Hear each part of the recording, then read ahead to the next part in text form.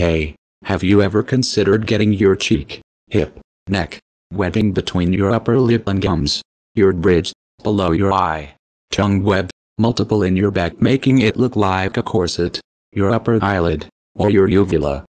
No. Never. Have you? Those are all very strange places. I can't believe someone would ever do that. The corset especially sounds really gross. Wouldn't that hurt? I suppose it would, especially if you wanted to tie ribbon. It sounds like something from a horror movie. Nope. I have never even considered them. They're super odd too. My college roommate had their upper eyelid pierced, as well as the nape of their neck, which was really gross.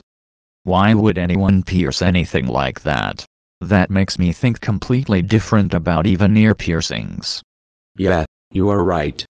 Well, thank you for that insightful information, but now I must be off to work. Goodbye. Bye. Have a nice day at work.